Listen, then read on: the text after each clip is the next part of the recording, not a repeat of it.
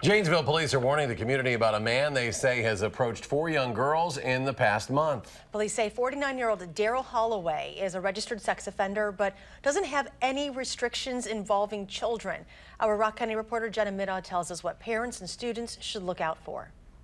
In all 4 of these incidents, police say Holloway has targeted girls between the ages of 12 and 16, and every time he's approaching the girls in the morning before school.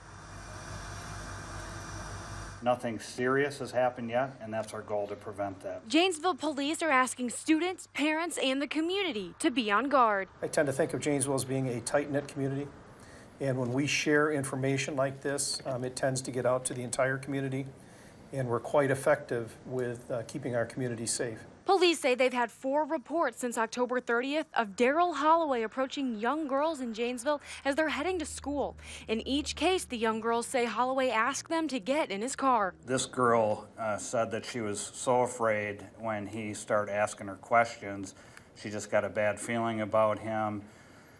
She said there was another adult female there at the bus stop with her, and she felt she was so afraid that she thought if that female was not with her, that she may have been abducted and who know, maybe even everything up to being killed. Holloway is a registered sex offender in Milwaukee County, but told police he's been staying in Janesville the past few months. He told police he approached the girls thinking they were 18 or older. What Mr. Holloway's actual intent, if he were to get anybody in his van, is, we don't know. Because of that, police want the community to be on the lookout for Holloway and his maroon van with a silver back door. Criminals don't like to be exposed, and I think sharing this information with the community will most probably allow us to not have something more tragic occur. They also ask anyone who walks to school to walk with friends, avoid shortcuts, and be aware of their surroundings.